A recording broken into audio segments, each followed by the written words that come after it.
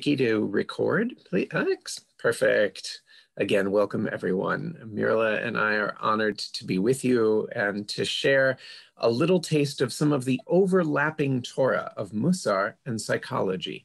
Mussar, in a nutshell, is the Jewish strand of ethical meets spiritual practice, where Torah is still central, and tradition is every bit as important as it is in any other wing of this beautiful Jewish experience. But front and center are questions not only of ethics and responsibility, but of what kind of people are we training ourselves to be, not only in the life of the mind by studying another page of Talmud, but by studying ourselves, our actions, our proclivities. So it's embodied and it is holistic. It is other directed, even as we start with ourselves. And this overlap, even though the antecedents of modern Mussar go back many millennia, actually, some of the important texts were around 1100, and it picked up a form that some of us might recognize in the 19th century in Eastern European yeshivot that had this as a focus alongside Talmud study. And all of that is, of course, before the modern social sciences, before Freud or Jung, or certainly Skinner, even though there's a certain cognitive behavioralist bias in the approach of Mussar.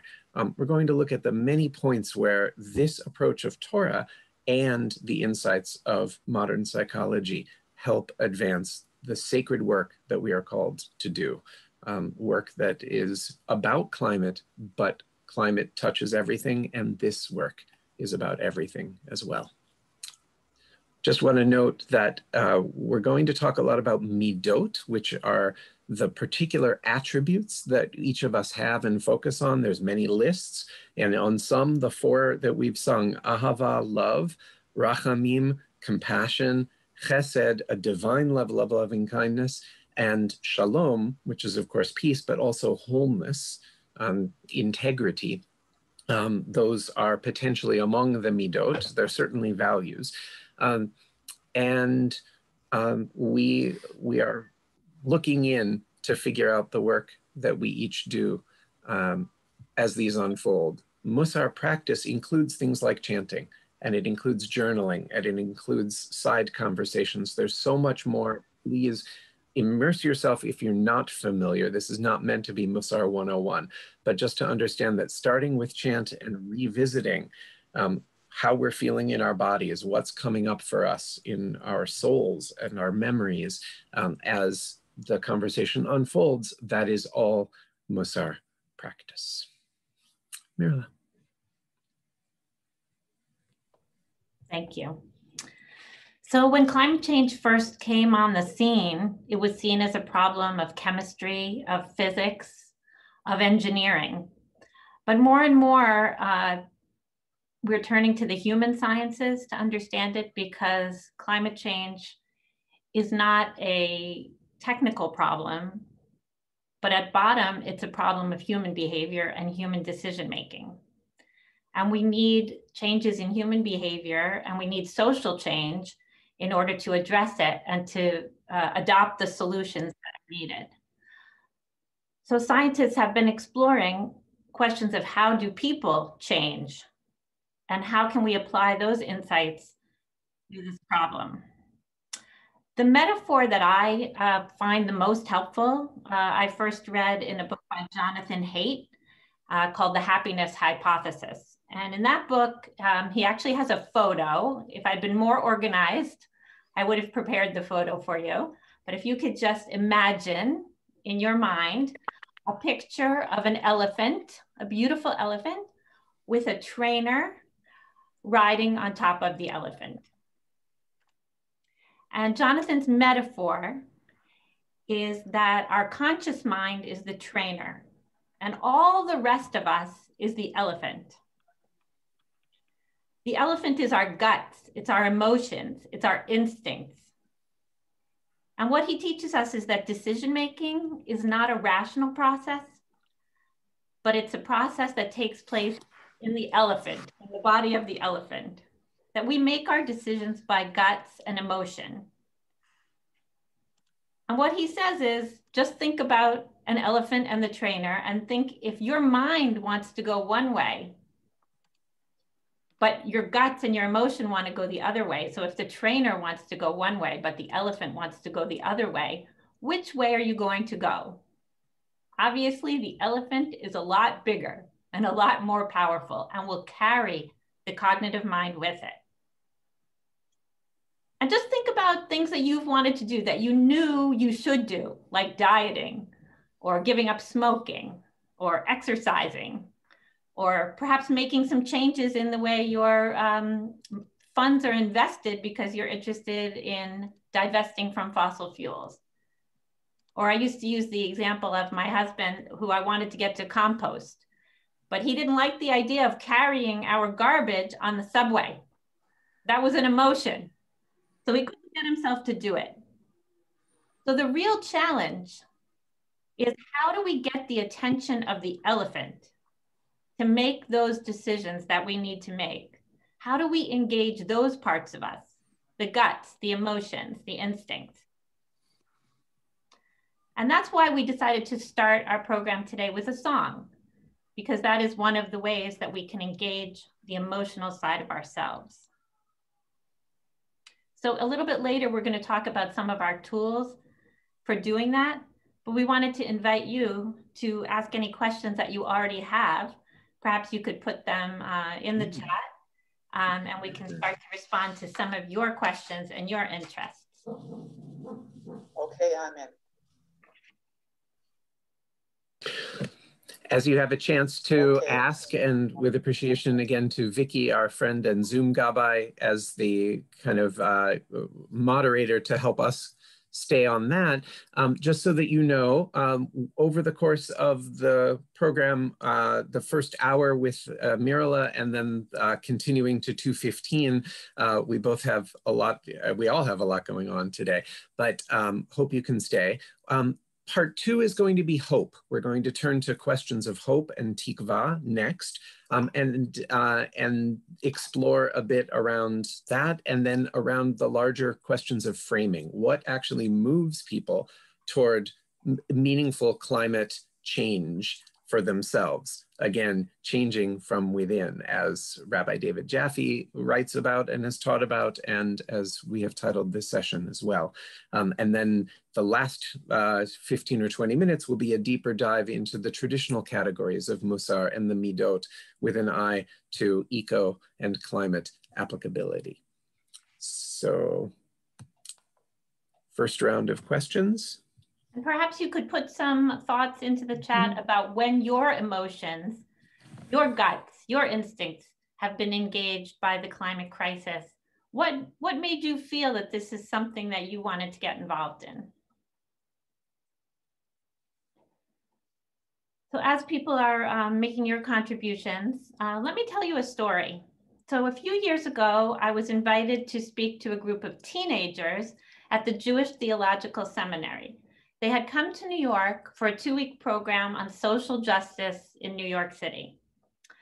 And I was asked to give them an environmental justice tour. So we walked some of the streets of Harlem, and we saw some of the industrial facilities that are polluting the air there. In particular, I remember we visited a bus depot where hundreds of buses that traveled all over the city, you know, were parked, but all spent a lot of time idling and polluting the air there. And then we made our way to the North River Waste Treatment Plant, which is a sewage treatment plant for Manhattan, which was imposed on the city, imposed on the neighborhood. It was supposed to be built in Lower Manhattan, but in a closed room meeting, the decision was made to move it to Harlem, where the burden would be placed on the African-American community. But as we stood there on the roof of this plant and talked about some of the impacts on the Hudson River, I told the teens about the fact that it used to be that the Hudson was so polluted that you couldn't swim in it, and that there were very, very few fish. So many cities and towns were disposing their sewage in there, as well as industrial effluent was going into the river. But that after around 1966, things began to change. There was a fishermen's association that came into being to protect the fish. And they were able to use some old laws that no one had ever used before to sue the companies that were disposing their waste into the river. And then Pete Seeger, many of you will remember fondly, started to sing about the Hudson River. And he got people together and they built a sailing ship called the Clearwater. And they used that to educate people and engage people in advocacy for the Hudson River. And then the federal government passed the Clean Water Law. And cities had to start cleaning up their waste streams. And today, the Hudson River is clean enough to swim in. And over 200 species of fish are living in the river. Well, when the program was over, I asked the teens, what did they learn? What did they get out of our morning together? And what they said was really surprising to me and really profound. They said they learned that things could get better. They said no one ever tells us that things get better. We hear all about the problems, but we don't hear about people getting together and fixing the problems and things actually getting better.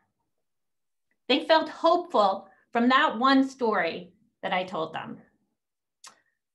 You know, we're all responsible for climate change, and that brings up a lot of feelings of guilt and anxiety.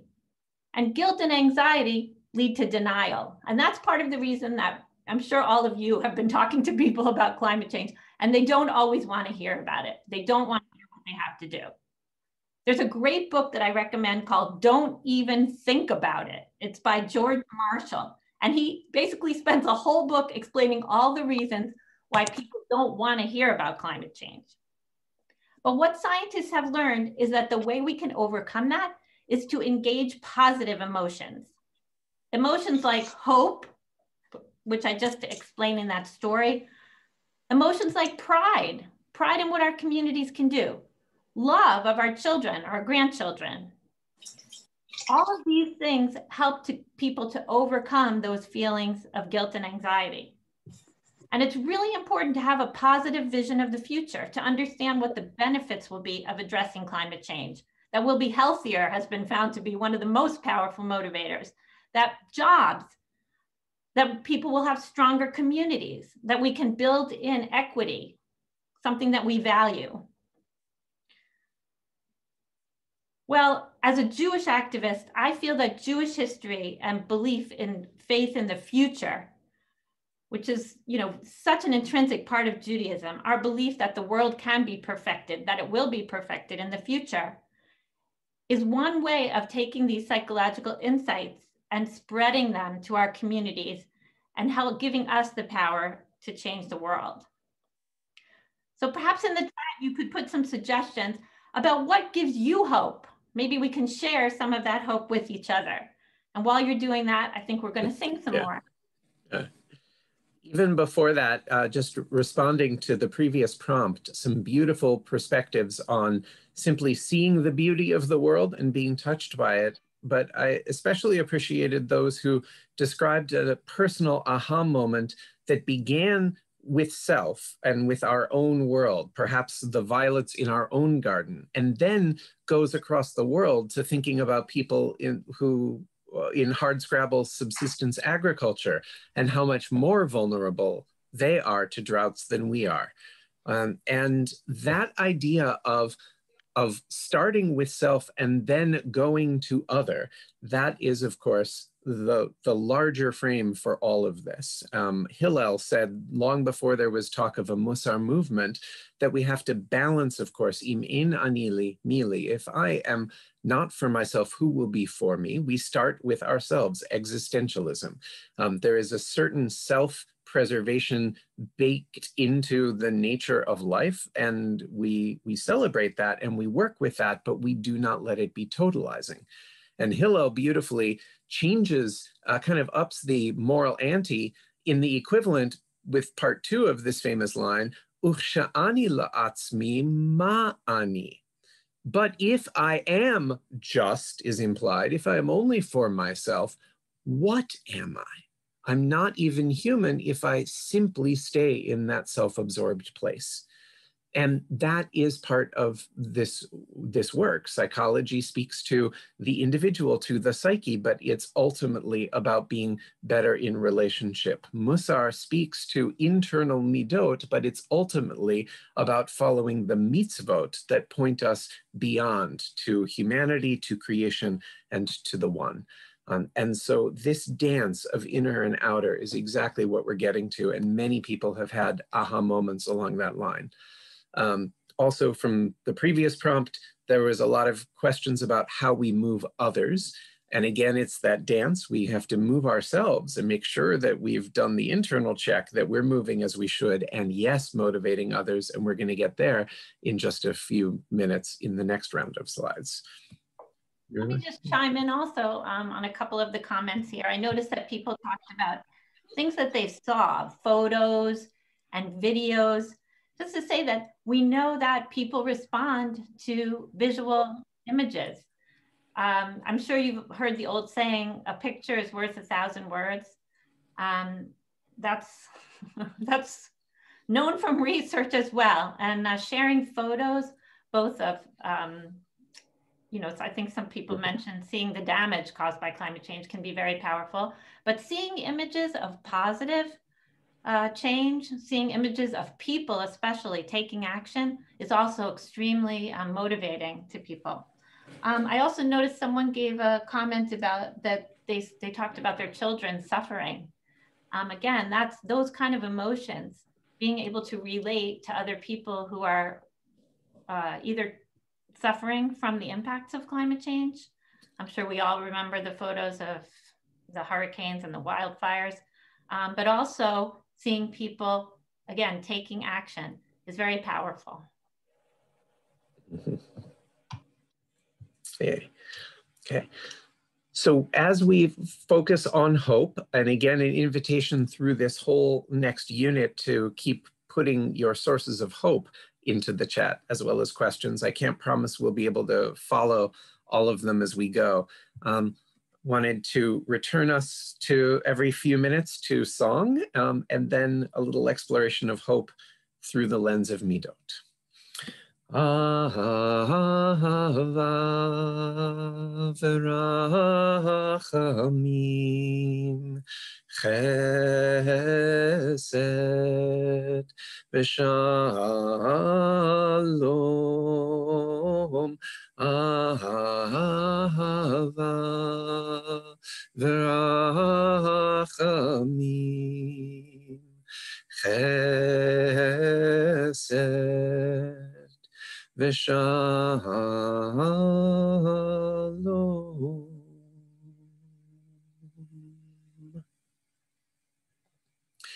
Prefiguring when we deep dive into the midot, each of these, what would it look like to focus on ahava, on love, which begins as an ethereal emotion, but ends up being an internal commander of us, of actions that we must take in order to actually live out that love. What would it look like to center rachamim, literally from rechem, womb, that kind of almost biological compassion when something else is directly connected to you, even though it is outside of you?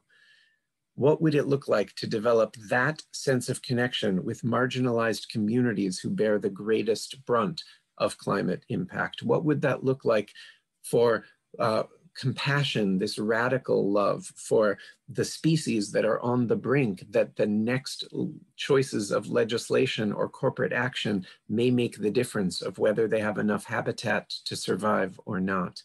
The same for every one of these midot. They are amazing resources for climate activism and all of the other questions that swirl around them. In terms of hope, of course, tikva, as in Ha Tikva, the Israeli national anthem, speaks to what a long shot it was to return to sovereignty after almost 2 millennia. We are people who hold out long shot odds, and we need to remember that against all of the climate despair that is so easily out there. We saw a counselor or therapist having written in a third of their clients with adolescents, and very often framing climate despair as an existential question about life. And we're seeing that more and more. So how do we center hope? How do we hold the reality of the science that is plenty daunting, and the reality of the hurdles against the level, the scale of collective action that is needed to turn this juggernaut around in time for individuals, for societies, for low-lying cities, for species?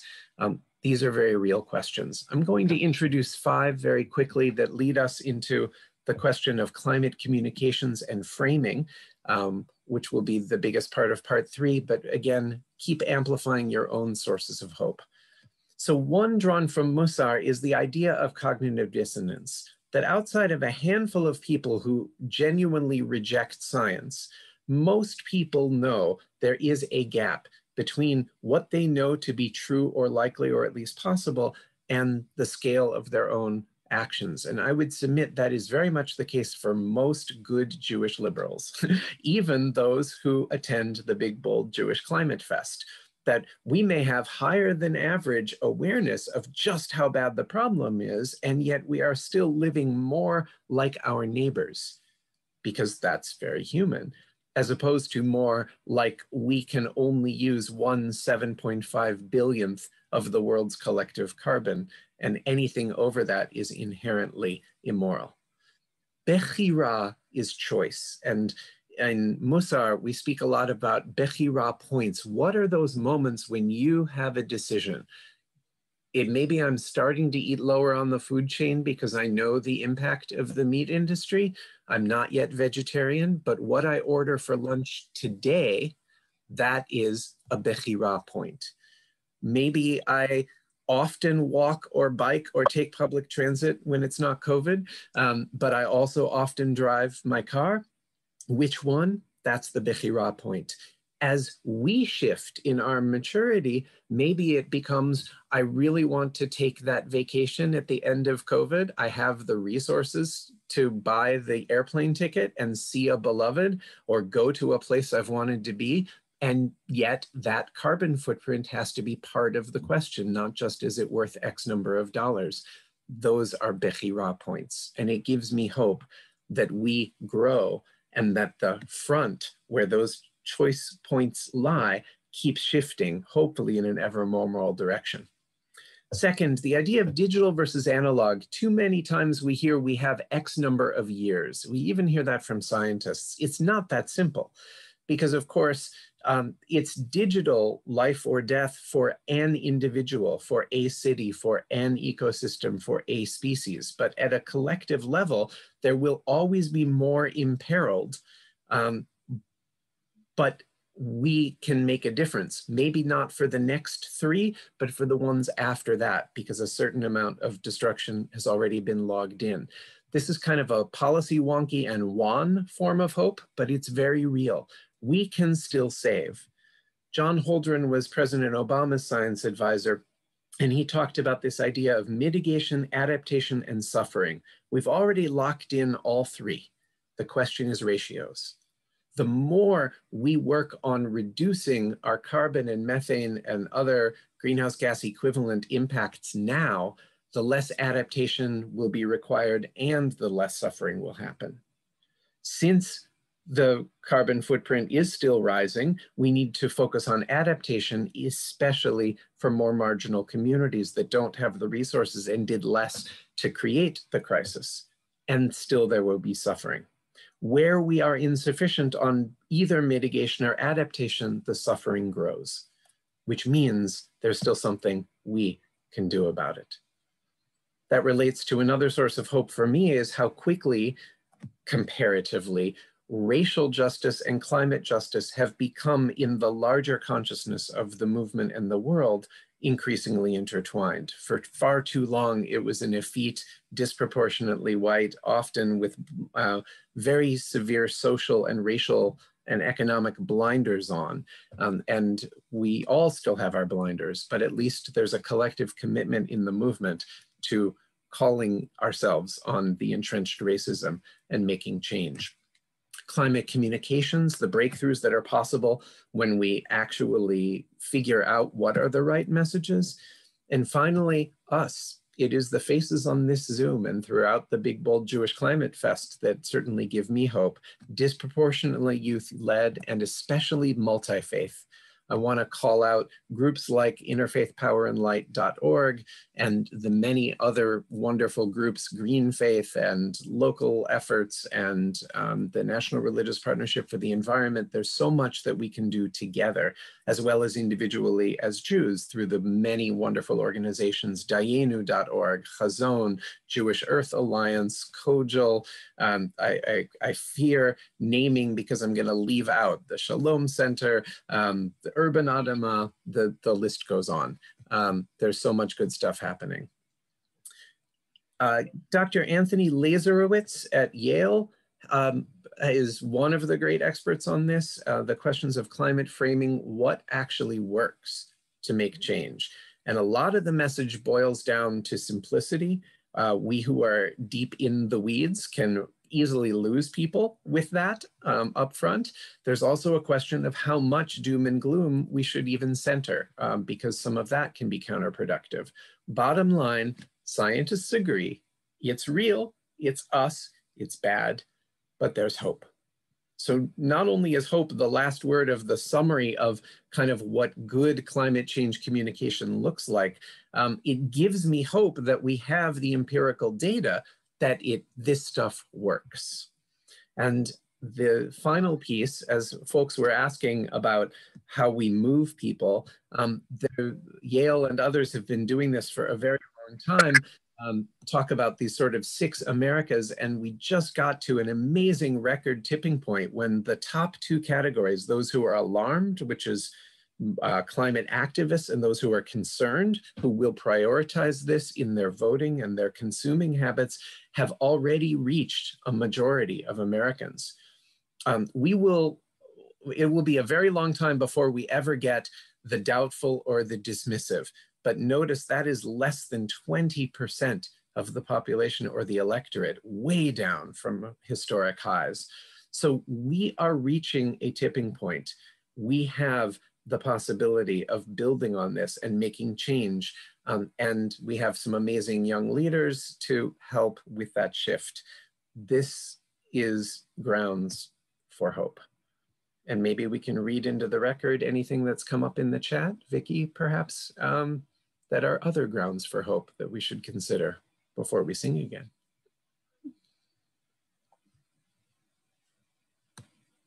No. Julie'd like to speak. Do you see? Mm-hmm. Great. You can I think yourself. you may. Okay, great.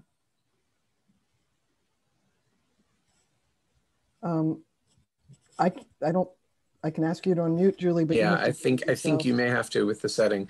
I see Hannah Joy is an active resistance. I see Stephen taking part in with like-minded people in Extinction Rebellion, rolling up sleeves as a source of hope together, using art as activism as a source of hope. Some beautiful, beautiful comments.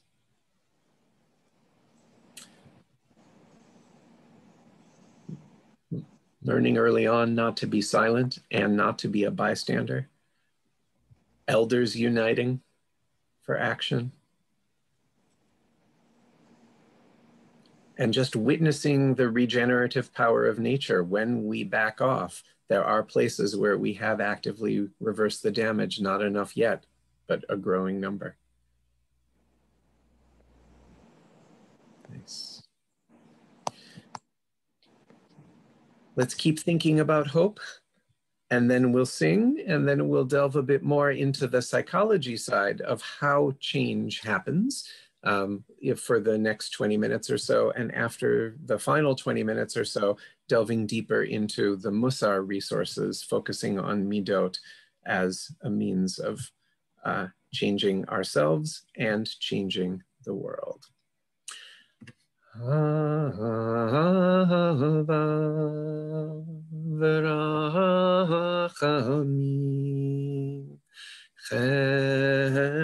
Chesed v'shalom, ahava v'rachamim, chesed v'shalom.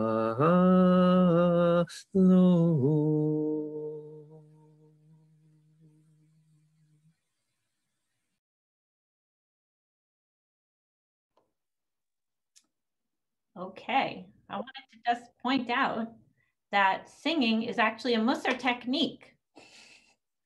Fred, you need to emphasize that everybody should sing along, because that singing engages those positive emotions, those feelings of commitment. So now I'd like you to imagine an old-fashioned university fitness center. And in there, there's one of those shower rooms. I don't think they still have those, but one big shower room where all the guys would take a shower together. You picturing it in your mind? So Professors Elliot Aronson and Michael O'Leary did an experiment in the shower room at the University of California, Santa Barbara. In that shower room, there was a sign that was encouraging people to save water, reduce their water consumption. And the sign said, wet down, so turn the water on and get wet, turn the water off, soap up, and then rinse off, so turn the water back on. So they wanted people to turn the water off while they were soaping up. Now, unfortunately, most people did not actually follow the instructions on the sign. You can guess to yourself what the proportion was of people who followed the instructions. Maybe you want to put it in the chat. Anybody want to guess? Anyone quick on the chat? 2% says Leah. That's close. 10%. Okay, it was in between. It was 6% of people. Not very many. You got the idea. So they designed an experiment to see if they could get the guys coming into the shower to save water. And the way the experiment went was the following. They put what they called an accomplice, someone in cahoots with the experimenters, in the shower. And when a student would enter the shower, well, the accomplice would turn on the water. And then when a student would enter the shower, the accomplice would turn off the water and follow the recommended water-saving procedure. Now, what do you think happened then? Anyone want to guess? What percentage of the students actually turned off the water and started saving water? Many more. Yes, someone put in 75%, 98%. Well, it wasn't quite that good. 48%. Who said that? Sarah Rosen. It was actually 49% who followed along and did that procedure just because they saw somebody else doing it. And then they upped the ante. They actually put 2 accomplices in the shower. And when they put 2 accomplices in the shower, 67%, almost 3/4 of the people, actually would turn off the water and save water. I love this story because the image is just so memorable. The people in the shower, right? Watching each other. But this study demonstrates a very, very important psychological principle, which is social norms. In fact, most of what we do in life, we do because we see other people doing it. Just think of all of our regular everyday behavior. You know, when you go to the grocery store, you stand in line to pay, you know, just think of so many different things, you know. This is the way we live our lives. Most of what we do because the people around us are doing it. So we can apply this principle to get people to make better decisions about climate change and about our own behavior. And the key challenge that we face is actually making these new social norms visible. You know, you notice I had to explain to you that it was this old-fashioned shower room where everyone could see how other people were taking a shower. Most of the things many things that we do that are good for the environment really aren't that visible to others. We've been applying this lever of social change in our congregation, where Rabbi Fred is my incredibly inspiring leader. We have a climate action team, and we've been able to use this power of activating social norms to do things like get people to sign up for community solar, to buy their electricity from a community solar field, and even to stop the fossil fuel money pipeline by signing up for a green, socially responsible credit card to take our business away from the big banks that are financing fossil fuel infrastructure. Now, this kind of change can really add up because of social network effects. So think about how we changed the norms in this country about smoking.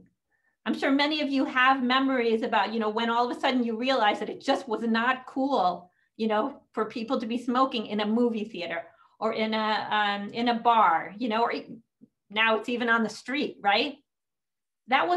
We changed the norm from everybody smoking. We saw people smoking in the movie, on the movie screen, all the actors smoked and everything, to a point where it's really socially unacceptable to smoke. And scientists have demonstrated that one of the biggest factors, if not the biggest factor as to whether people take up smoking, is how many people in their social network are smokers. And now they've actually demonstrated this effect with putting solar panels on your roof. When one person in a neighborhood puts solar panels on their roof, that starts a positive network effect. And other people in the neighborhood are more likely to do the same. Sometimes this is called the social contagion effect. Now that we're all so familiar with the dynamics of epidemics, we can really appreciate how this kind of change can reach a tipping point where things go out of control, but in this case, in a positive way. Now, we need change on an individual level, on a community level, and on a systemic level. All of these types of change are connected, because when people change individually, it actually changes others through that social network effect, and it also changes them, or it changes us individually. Researchers have found that when we make a change in our personal behavior, we're more willing to get involved in changing things on a systemic level. So we're more willing to get involved in talking to others, so changing that social norm, and getting involved in advocacy. And I really recommend a recent book called Under the Influence, Putting Peer Pressure to Work. Putting Peer Pressure to Work by Robert Frank. He's a behavioral he's a behavioral economist. And that book really explains how these levels of change are connected and how the social network effect and the tipping point can get us to the point where we solve the climate crisis. But I just want to emphasize, because here we're at the big, bold Jewish Climate Fest, that community, that level of community change is absolutely key. It's the in-between, between the personal individual change and the systemic change. I've learned a lot about how we can get our use that community effect to get change from an approach called community-based social marketing. I hope you're all taking notes of all these references. Fred said I should definitely give references so you could follow up. Community-based social marketing. The name of the book is Fostering Sustainable Behavior, and it's by Doug Mackenzie Moore, where he talks about the techniques that we can use, specific techniques, to get people to change their behavior. And he points out that all behavior change initiatives are most effective when they're carried out at the community level and involve direct contact with people. Researchers are pretty convinced that those advertisements on TV are not what change people's behavior. It's the face-to-face changing of social norms that makes a difference. And that's where our Jewish communities can be so, so powerful.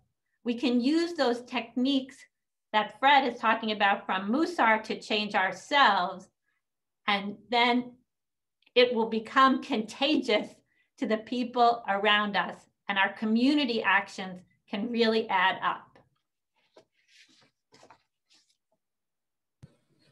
Nice. There was a beautiful request from Madeline for a list of resources. I don't know if you could type them in the chat while I screen share briefly. We're going to have a moment of conversation here, and then Mirla has another climate and interfaith thing to go to, so we're going to turn to Mussar shortly after that. As she puts that list together, I just want to share a cartoon and a midah that I think will speak volumes, amplifying what she just said. I'm indebted to Rabbi Shoshana Meira Friedman of Boston and Dayenu for the source. This was about a year and a half old. Many of us are still in the 80s, 90s mode when we first learned about the environment and we thought we could teach our children well, pick up your litter and save the earth. And then it got a little more complicated, recycle and you can save the earth. And then it got a little more impactful. Change your transportation habits, change your diet, reduce your carbon footprint, and you can save the earth. And only in recent years have we come to realize the real message is, and if you can read it, let's do a, like we're in synagogue, a responsive reading. What do we now need to tell our children? Please read together. Completely restructure global economic systems, and you may be able to save a remnant of humanity. Changing ourselves to change the climate. Our unchanged selves are changing the climate for the worse. We can change it for the better. And we can only do that by addressing the interconnected crises that include structural racism and poverty and perennial disempowerment of sizable blocks of humanity, as well as figuring out ways to give the non-human biosphere more of a voice as well. And one name for that in the language of Mussar is achrayut, responsibility, which is from the root of acher, the other. And the challenge we always have in every great moral and spiritual practice is to figure out how to center the other more in our own consciousness, in our own decision-making. So achrayut, when we recognize the other, we recognize how responsible we are for them, how interconnected we all are. So some beautiful resources now in the chat and another round of questions and amplifications, particularly on the psychology side while we still have Mirla.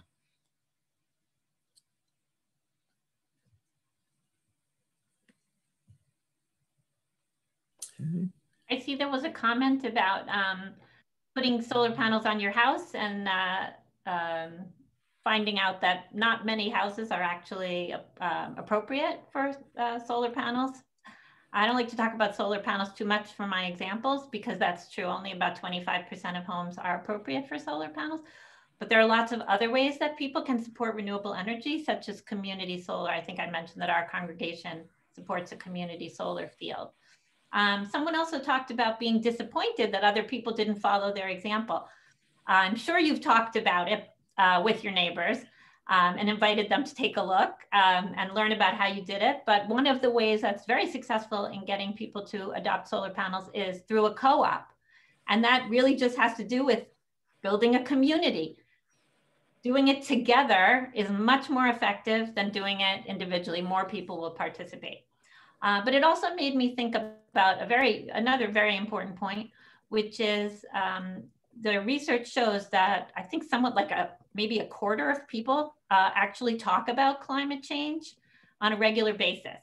So one of the most effective things that we can do as individuals is to talk with other people about climate change and about what we're doing, all the activism or the personal steps that we're taking. Because that's one of the ways that we make that new social norm visible. If people see that people around them are talking about it and are concerned about it and taking action, that's how that social contagion gets going.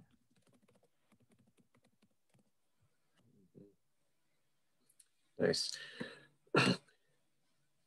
Interesting side conversation in the chat about how the last panel of the comic ended up about humanity. It's back to this idea of starting with ourselves, but not ending with ourselves. Can we find that point of enlightened self-interest?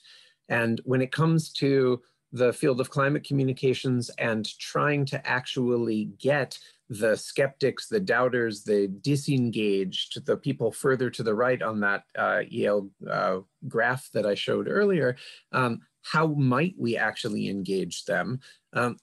It doesn't start with what we want to say. We may want to talk about 414 ppm, and we may want to start with talking about the science being settled. Those are important, but they are not ultimately going to move them. In fact, if anything, they're going to flow into the already patterned information of silos, and that goes into the debatable. I've heard that before. I've already rejected it. What are you saying that's different? So we talk in terms of public health. We talk in terms of our children and our children's children. We talk in terms of the weird winters that we've been having. We talk in terms of just like that earlier comment, you know, when you've seen a drought and the flowers around your front door didn't look as good, right? Now think about subsistence farmers in vulnerable places across the world. We start with self and move to other, and that is a joint insight of Mussar and psychology.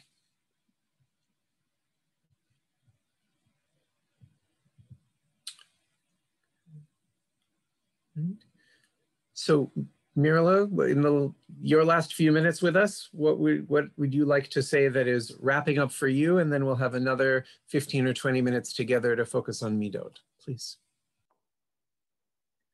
I guess my final thought would just be just to think about yourself and what moves you and what inspires you and what gets you to actually take action. And although what's true for you won't be true for everyone, you should definitely ask them too. Use that as a guide, because we're all human, and those psychological processes are something that we all share.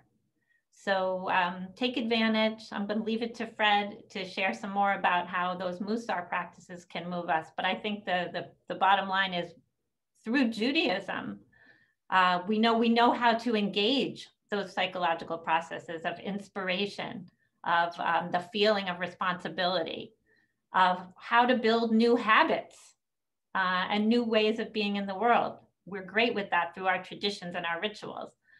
And those things are actually in line with what we're learning now through the research about how to change people's behavior and get them to make better choices and to get together for the social change we need.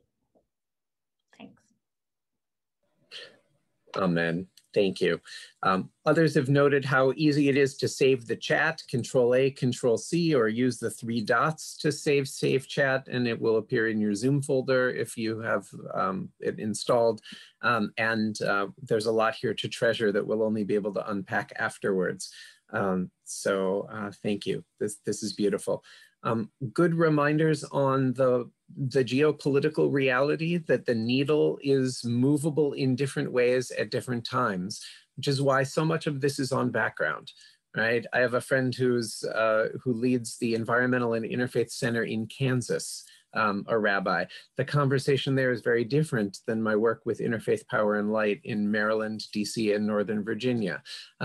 What is possible keeps shifting. But what is possible has shifted just in the last couple of years, and in a certain way, just in the last 10 days, in some truly remarkable ways. We cannot get complacent, but we need to remember that there is possibility in Harrisburg, and there is possibility in Lincoln, Nebraska, and there is possibility wherever we are.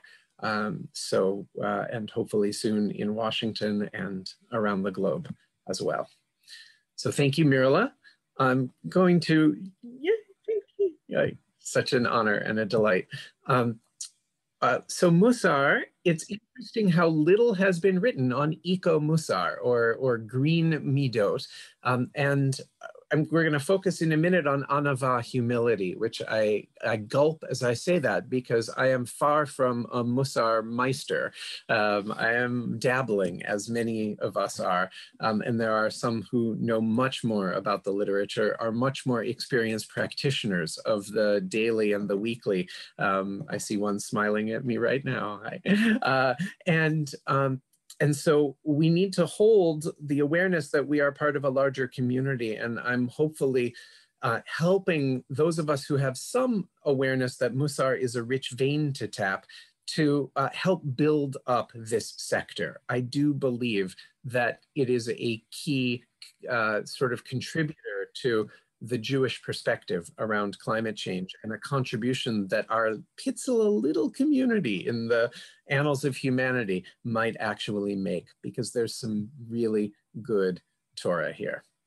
So very quickly, again, the focus is on individual midot, such as achrayut. How am I at taking and owning responsibility? Do I shirk? Do I jump too quickly to it?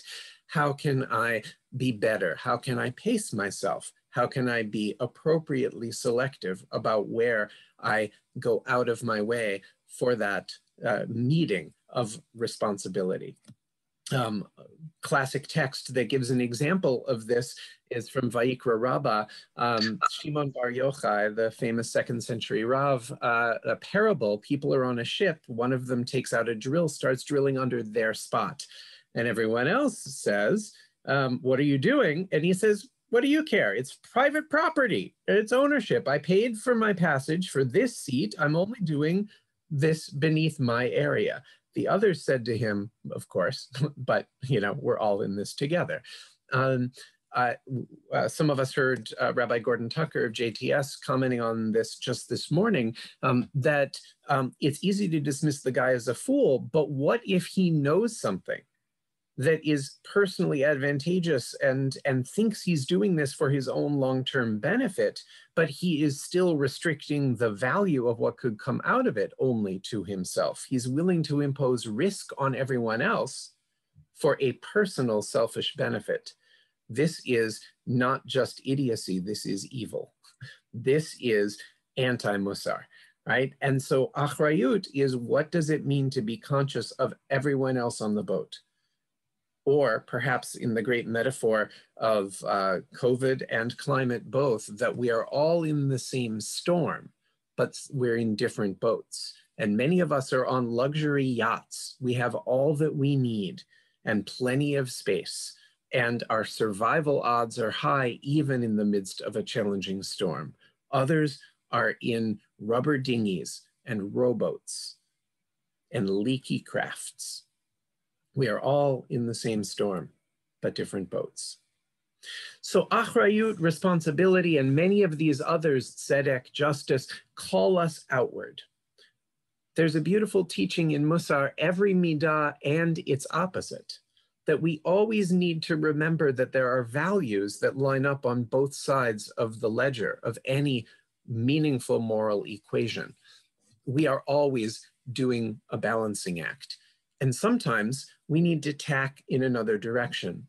So one of the great examples of this is, one of the core midot is zeal, zirizut, diligence, right? We got to be in it. We got to be passionate. We've got to not let anyone or anything keep us down. And against that is anava, humility, which can be framed as the opposite. This is where I'm not so sure of myself, so maybe I shouldn't go lobby the legislature. What if I'm wrong? That's not the kind of humility that we're talking about. Humility, anava, in Mussar is defined as taking up the right amount of space. So think about gender, where women disproportionately are socialized to take up less space, women should take up more. And where men, straight, white, cisgender men like me, are raised to take up plenty of space, I should shut up soon and go back to Q&A, because we need to be conscious of taking up the right amount of space. And we need to think about that not only as individual practice, what does it look like for a nation to have anava? What percentage of humanity lives in America versus what percentage of the Earth's resources are we using? Or out of the millions of species that comprise this blue boat home of ours, what would it look like to say collective anava? Humanity's collective footprint needs to trim. And that's going to begin disproportionately with the more affluent, the more empowered people, disproportionately including those of us on today's webinar or watching this in the future. We who have extra ability to move the needle have extra obligation to move the needle. We whose investments and choices and practices in recent decades have done the most to drive the climate crisis have extra responsibility to now take up less space. This is a sacred notion drawn from Isaac Luria's 16th century Kabbalah as Tzimtzum. He was answering the question, where is God in a random universe? Heavy theological questions about exile and dislocation. And the answer is God, in the name of relationship, was willing to take God's self out, for the most part, of an area where God formerly had been. And if God is willing to do that, how much more do we need to self-contract ourselves, right-size ourselves in the name of relationship? And that is a very powerful notion. It applies in faith terms as well, which is why I keep coming back to interfaith power and light and groups like the Green Faith, in addition to groups like Dayenu and Jewish Earth Alliance and Chazon and Kojal, because we need to have that same humility at the faith, multi-faith level. We have some beautiful truths, but so does every other tradition, and we need to be in there together, humbly learning. As with all Mussar, there is a heavily theological angle to all this. For example, in Leviticus 25 about Shemitah and Yovel, the vitally important concepts of sabbatical and Jubilee, which kind of unify economic justice and equality with sustainability, with spirituality and community and resilience. God says in Leviticus 25, Ki li haaretz, the land is mine. Don't go thinking that just because you have a deed registered at the county courthouse that means anything. The land is mine. Gerim v'toshavim atem imadi, you guys are just visitors. You are temporary dwellers, sojourners. I am the landlord. You are merely the tenants. And of course, the verse that anchors liberation theology, as well as returns the Torah at festivals in our liturgy, Ladonai haaretz umlo'o, the earth is God's and the fullness thereof.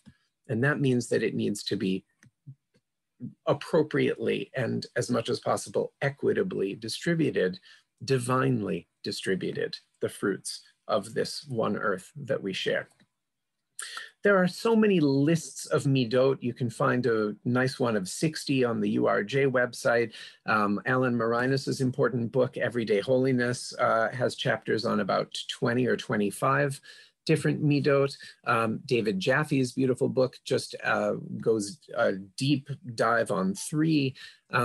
But there are so many lists. This one from 1809, Menachem Mendel of Satanov, is one common list that Rabbi Ira Stone, one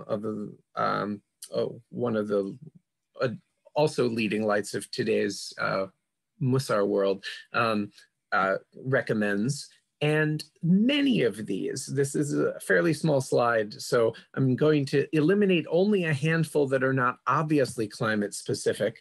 And in slightly larger font, consider just a few of these. What would your eco-midot look like, including applying savlanut, patience? Again, every midah and its opposite, righteous indignation, but patience because we're in this for the long haul. Charitzut, decisiveness, act without hesitating once you have deliberated. Once the science is overwhelmingly clear, act in concert with the science. Nikiut, cleanliness. When we read this, it feels almost quaint or antiquated to put that at the top. And yet, what does it mean to simply have an ethic of cleanliness for the area around us? And if everyone followed that in a sort of Kantian way, wouldn't everywhere be clean? And can we define invisible pollutants like CO2 and methane to be part of dirt in the sense of cleanliness, clean that stuff up? Again, anava, humility, tzedek, righteousness, kimutz, frugality. We need to watch how we spend down our resources. If we only frame that as bank accounts or 401k plans, we're missing the point, although we need to think about the damage those can do when they're sitting in inappropriate investments or big corporate banks for sure. But resources, everything around us is a resource. We are not spending them collectively with frugality. And then what's our individual contribution to that with our own purchases? Zerizut, again, zeal or diligence, staying focused on this. But internal nichuta, calmness, or menuchata nefesh, equanimity.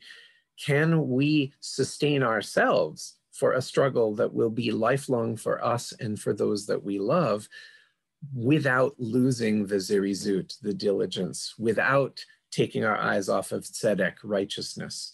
But can we develop that calmness? And then, of course, emet, truth, the importance of facts to underlie everything. What are your sustainability, sufficiency, midot?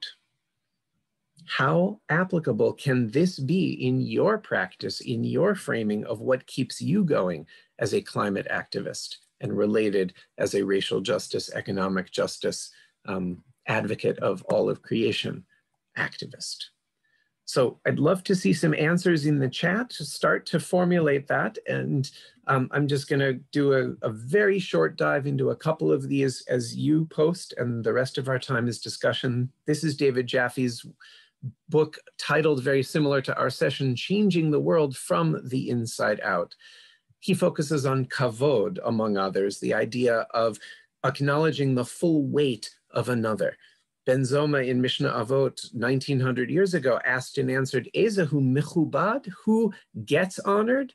Ha-mechabed et habriot, the one who does the honoring of the creations. It's usually translated as all people, which is itself a very beautiful and important teaching, but it's really from Bria, the same word at the beginning, Bereshit bara Elohim, et hashamayim v'et haaretz. So habriot is really all of the creations. If you honor all of the creations, the poor and marginal and downtrodden people, as well as those right next to you, the species that are only found under a rock or at the bottom of an ocean, not just the charismatic megafauna, right? Then you ultimately become honored only by doing the honoring.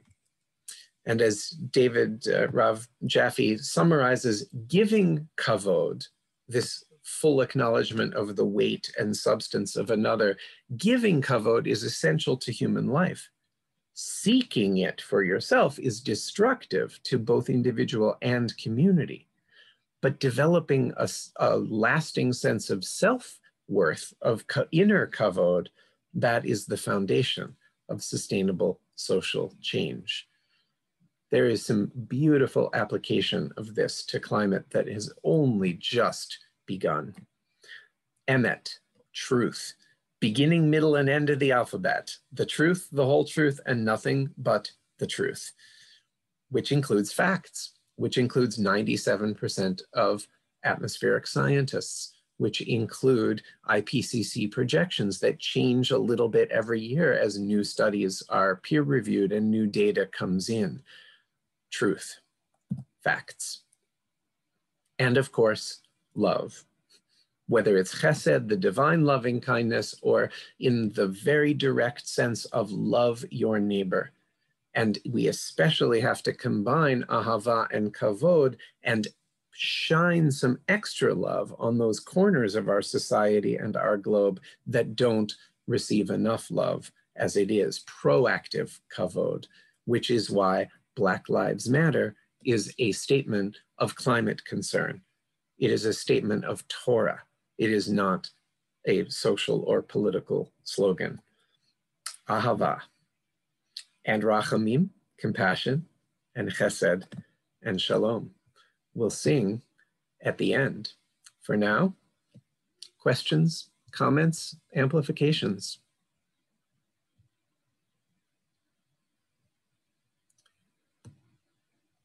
There will be access to these slides because the Big Bold Jewish Climate Fest is going to post every single one of these online, Lord have mercy. You can email me, rabbifred@adatshalom.net. If you'd like me to email you an actual PPT, I'd be happy to. Vicky, do you want to scan and help lift up some of these? Building hope while I don't working. think I need to unmute anybody, do I? Positive action. Nice. If you see a hand raised, we'll certainly take it. We are in the home stretch. It's an honor to be learning and singing. Yes, Stephen. Bavakasha. So Stephen, please go ahead. Thank you so much, Rabbi Fred. I'm so impressed by what you've said and by all the initiatives that are going on in the United States of America. I'm in England, but it's wonderful to hear your wisdom and the wisdom of what's going on where you are. So I wish you great strength. Thank you. Nice. Thank you. Honored. And just scanning the names and faces, some of you who I have the honor of knowing or that Mirala does, and many of you that we're meeting for the first time, it's beautiful the level of wisdom and depth that's just in one webinar, and the reality that each one of us is like a microcosm, a fractal, and we can now take some of this Torah and spread it into our communities. Please, Ruth Ellen. I don't see any other hands. Oh yes, Ruth Ellen, you need to unmute yourself. Yes, I'm sorry, I'm unmuted, yes. Thank you for putting up with me. I can't type in it fast enough. Two things come to my mind. One in terms of the idea of psychology and everything. What I would add to that now is the role of neuroscience, because what I find frustrating, and this kind of goes back to the analogy of the driver and the elephant, you know, all the neuroscience is saying that we act on autopilot, we work so much in the subconscious, and yet that's an evolutionary transition that's happened to help us survive and sustain ourselves with using minimal energy. So I keep coming back to the fact that we're all in our busy lives, and I love that we can meet and do everything like, you know, like this scientifically, but I mean, technologically, but a lot of the problems we've created is from going from an agrarian society where our communities are very small and localized, and we always depended on that tribalness. When we went into industrialization and all that, that's kind of when the state and the need for all these social structures to, you know, appear happen. And I always say also, I don't know that I want to go back to being responsible for growing my own food and drawing my water from the well every day. You know, how can we find that balance? And then the second thing is with regard to Mussar, I wrote that in there, empathy. Yes. And Rabbi, I love, you know, your Hillel quote. I keep going back to that over and over because that is to me the nuts of the easiest way to explain how we should live, you know, period. I mean, you have to take care of yourself, but you can't just take care of yourself. Now, to that point, my other third thing that's come up, not just from this, but from everything I've been watching is getting back, and the psychology can help with this too, getting beyond the short-term thinking to the long-term, because the immediate need to survival keeps us in the short-term. If we can't get people to think long-term and realize in the long-term, it's benefiting everybody, not just us, but ultimately it's the best way for our own personal survival as well. So I don't know. Thank you. Yes, no, that it's a beautiful matrix of questions, and it overlaps with, in the chat also, Bertrand Russell saying we are not the rational animal, we are the rationalizing animal. Our brain is amazing. It is also limited. And many evolutionary developments, both in the individual brain and in the what we might call human nature in the context of group relations, developed on the savannah, right? And it worked really well, needing to hunt prey and protect our kids from the lions. We are catching up very, very slowly, but we are catching up. And empathy is part of the innate human nature experience, together with individual and small group preservation. The same psychology applies to innate bias and many of the vexing questions around racial justice equity, because we're trained to watch out for the people right around us who are going to look like us and question those further away. We now know there are insights that we need to undo that, but the stuff is deep. And that is where the commitment comes in, both the willingness to take that long view for ourselves, that we have grown over our lifetimes and will continue to, and long view over humanity. Whether it's the Iroquois Confederacy, think about the 7th generation impacts of your decision, or whether it's Torah, 3rd and 4th generation in Exodus 34:7, the 1000th generation, Notzer Chesed La'alafim, God's time scale is theological time is geological time. It's not human time. And we need to make our contribution with zeal, with zerizut right now, even as we take that long view. So thank you for adding all of that to the conversation. Steve, please. First of all, this is an absolutely brilliant session. I totally love it. And I second everything you just said. I just wanted to come back and reemphasize the importance of this integration between Mussar as the, what David Jaffe calls the inside wisdom, and social activism, the outer wisdom. And you really can't have one without the other. It really doesn't work. And the reality is, for those of us who have spent a lot of time in Jewish organizations, as I have, and I'm sure many people will understand and identify with this, there's a lot of Jewish organizations whose mission is to do really great things, but the inner culture of those organizations is, let's say, less than perfect and less than humane.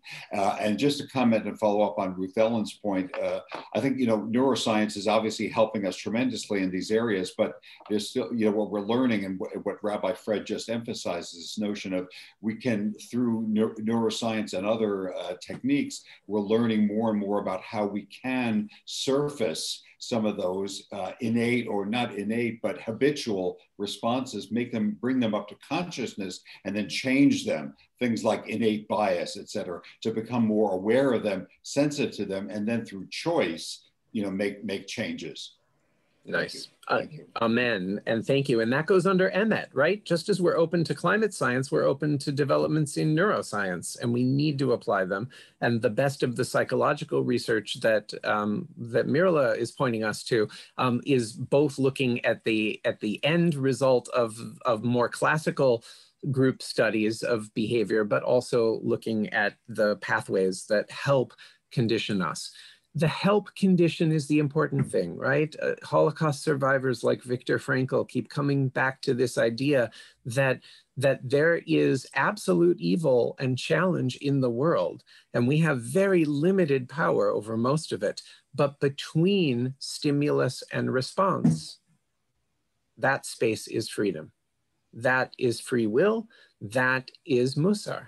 Right? Mussar doesn't try to change that which is unchangeable. It doesn't bother to change that which doesn't need to change, right? It's in that little space between stimulus and response where my bechira point is, my choice point. Will I make the right choice today that will reflect well on the rest of creation, the rest of humanity, underprivileged populations, the global climate, right, et cetera? Will I make that right choice right now? And neuroscience is among many tools in the toolkit, as is Mussar, that can help us get there. And we're doing it together. So thank you. We are past the appointed hour. I want to end with one more slide because it's so easy to get complacent these days. This is a Kathy Wilcox cartoon. For anyone who may not be looking at their screens at the moment, and I apologize, this is very US specific, so to UK and Canada and Israel and elsewhere, this awaits. The presumably dad is reading to the presumably daughter in bed a book of fairy tales. And then there was a change of government and climate change just went away. Hooray! We still need zeal. We need zirizut, but we also need savlanut, patience, to be in it for the long haul. Every midah and its opposite. And as Sunrise reminds us, to change everything, we need everyone. We're in this together. Thank you all.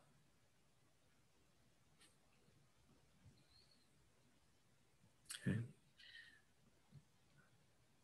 There are still a few more amazing sessions, so go back to the main website and enjoy, and thank you. Look forward to being in the work with all of you for a long time to come. And thank you again, Vicky, our Zoom Gabbai.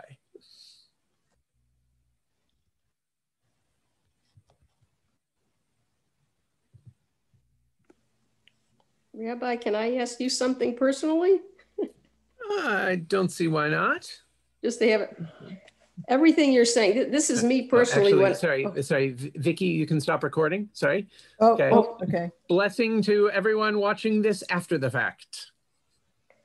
Oh, hang on.